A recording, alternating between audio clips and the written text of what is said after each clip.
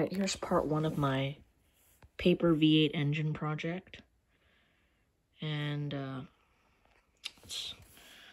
so I've got the pistons and the crank housing put together and drying right now.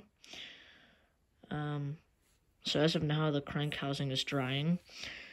In the back here, I've got all 8 pistons, or not pistons, cylinders.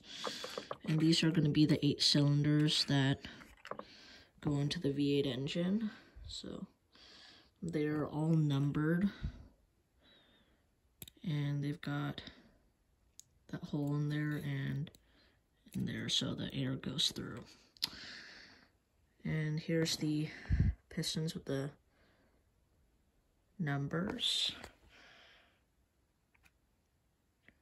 Now it's still drying, so I've got some glue on the sides.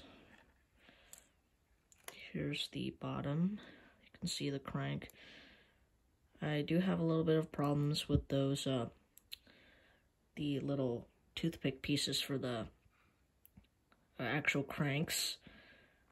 Those little crank axles, some of them are a little too wide, like that one. They're kind of protruding a little bit, so I might have to make them a little smaller.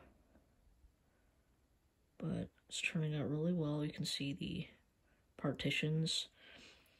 They were I had to be really careful with those to put them together. So there's the little cranks. There's a lot of little pieces of paper in this.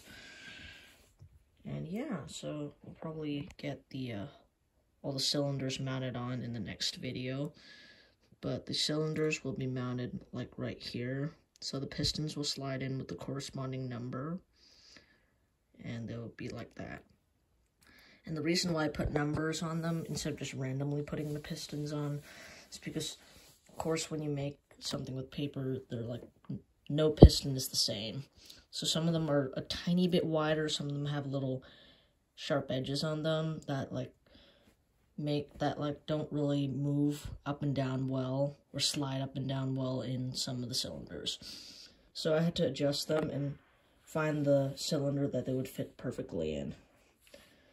And yeah, so, you know, after I've gotten more of this engine finished, I'll see you in the next video.